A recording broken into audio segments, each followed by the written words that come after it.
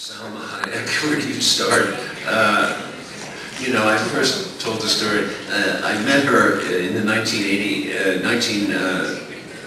90s. When she was a young actress, she'd come out of Mexico, and she told me later that she had drawn up a list of directors she wanted to work with.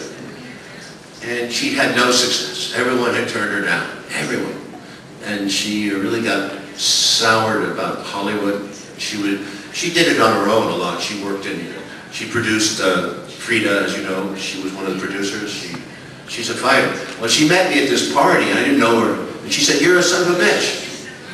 You didn't even meet me. You didn't even see me for U-turn, the Jennifer Lopez. You give it to Jennifer Lopez." I was taken aback. You know, actors don't generally come and jump on you right away. They're very rare. On the contrary, they're sometimes they give you bullshit compliments. So I remember that, and I didn't like her, but I remembered it. But I wanted Jennifer Lopez to return. I just did. Same thing here. The script, I wanted Salma Hayek,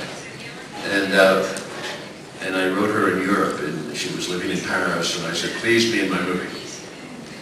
And Universal said, Universal Pictures said, "Are you sure? You know, is she tough enough?" Because somehow they thought she was something else. I said, "Are you crazy?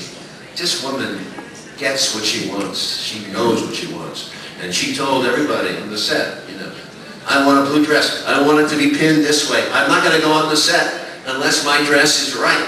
And she was tough. And sometimes we have to wait in the sun. But she had to get that cracking good thriller. You know, it read fast. Don had written a wonderful novel about Mexico called The Power of the Dog, which goes into the history of the cartels back to Gallardo, the 1960s, 70s, 80s, 90s, and it tracks it all. It's a powerful book, but it should exist as a television series if you do it that way. So this Salvajes was a contained story with 6 people. And I have never done a movie about Southern California in that celebrating beaches, surf life, those type of people who live on the beach like Blake Lively and Aaron and Taylor.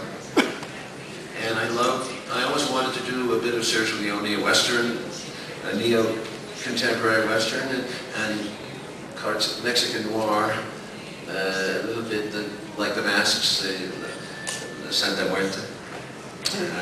It felt right for me, and I wanted to do a summer movie.